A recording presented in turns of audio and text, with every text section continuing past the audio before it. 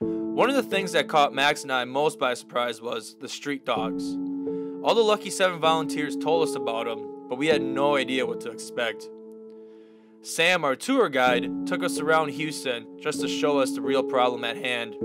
There are literally thousands of homeless dogs on the streets of Houston. Okay, so hi, my name's Sam. I have been rescuing dogs in Houston since 2012.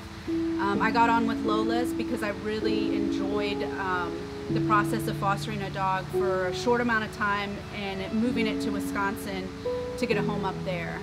Down in Houston, we have our shelters that are taking in 80 dogs a day, and that's just one county shelter in our city.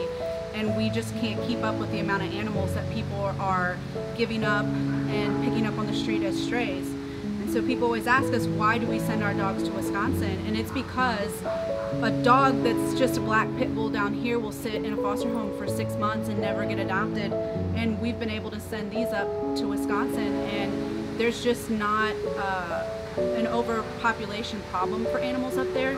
So those dogs get adopted within 2 weeks of being in Wisconsin.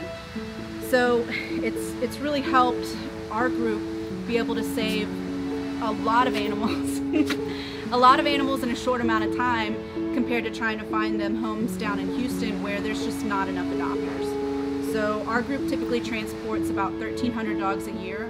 We send them to, I think, 5 different rescue partners and 1 humane society. So our partners are constantly doing home checks and vet visits for adopters up there, and when our dogs get up there, a lot of times they're already adopted.